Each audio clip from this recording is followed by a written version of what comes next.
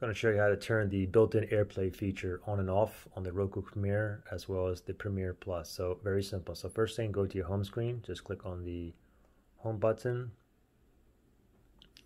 and you want to go down to settings. Now move over to the right. Now you want to go down and you should see Apple AirPlay Homekit. If you do not see this, do a software update and then check back to see if you have it. Okay. Anyway, from here, go ahead and click on OK. And give this 1 second. And right on top here, AirPlay on or off. Okay, so when you have it on, I'll give you a quick example. Let me grab my iPhone here. So now it doesn't matter where you are on the screen. Just simply go ahead and grab your iOS device, and you just want to go to your control center. This is a iPhone 11 Pro. To get the control center on this phone, top right hand side, I slide down. This is the control panel, and you see screen mirroring right here. So let me focus in. You see screen mirroring.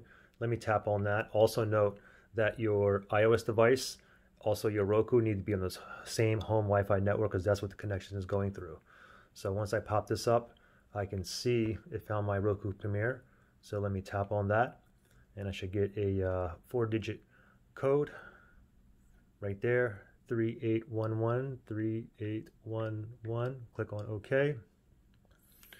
Give it 1 second, and there you go. And you can see that we're mirroring here. If you want to go ahead and disconnect, simply just go back to your control center, top right hand side on this phone here. And before it said screen mirroring, now it says the device that I'm connected to, which is my Roku Premiere. Just tap on that and tap on stop mirroring right there. And there you go. Good luck.